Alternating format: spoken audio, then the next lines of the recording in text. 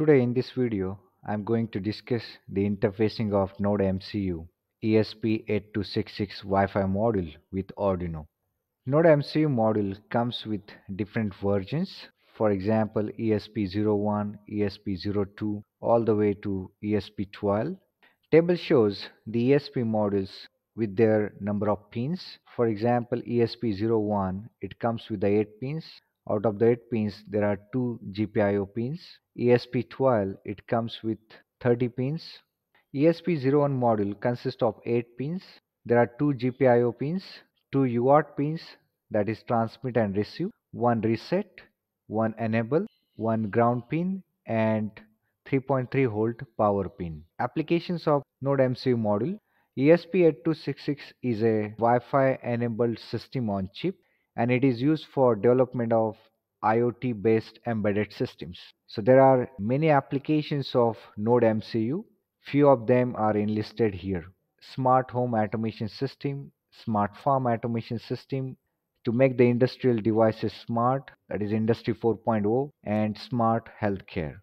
Let us see the features of ESP8266 module. So it comes with the 2.4 GHz PCB Wi-Fi antenna. It supports IEEE 802.11 BGN standards. It has general purpose input output pins. There is a inbuilt 10-bit ADC. It is integrated with the TCP/IP protocol stack. For communication, it supports I2C protocol, SPI protocol, and UART protocol. There is a I2S inter-IC sound interface with DMA. Pulse width modulation feature is also present. On-chip RAM, ROM, and flash memory, and it has a 32-bit RISC processor. Figure shows the overview of the NodeMCU development board. So development board consists of 2.4 GHz PCB antenna.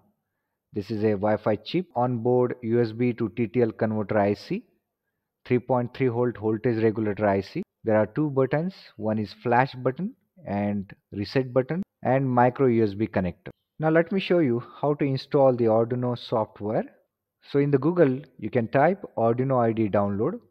So you'll get the option download and install Arduino IDE. Click it. So it will take you to the Arduino website. Therein you can see download and install Arduino IDE. So Arduino IDE is present for 3 different operating systems: Windows, Mac OS, and Linux. So you can check your system configuration, and accordingly you can download the Arduino IDE for your operating system. For Windows, you can click here, download the latest release. It will download your software. Now go to the download folder.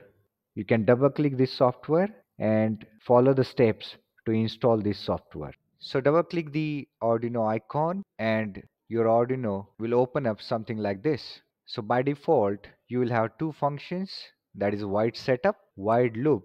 Now let us see how to configure the Arduino software. So go to the file, preferences. In the preferences, we have an option additional boards manager. Here you have to copy this URL, say OK. Then go to the tools, boards manager. So type here ESP8266. So you can see here it is giving me the board information. Click on the install and it will start installing the packages for the ESP8266 module. After installation, close this window. Go to the tools again, then boards. You can see the option ESP8266 boards is got added here. While selecting the option, make sure whichever module is available with you, you have to select that module. Go to the tools again and select the COM port. So in my case, it's a COM4. So I will select that. Now this is a sketch. So in the sketch, I will type the program. So this is a program for onboard LED, which is connected at GPIO 16, which is also named at D0. So let's have a look at this program.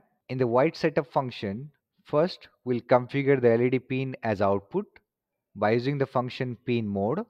And in the loop function, we are going to turn on and off the LED. So to turn on the LED and to turn off the LED, we are using a function digital write, and we have called a delay of 1 second.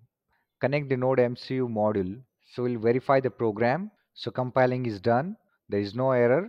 Then we will upload the program. So program is getting uploaded into the NodeMCU module. So uploading completed successfully. So here's the output of the given program. So you can see here onboard LED is blinking.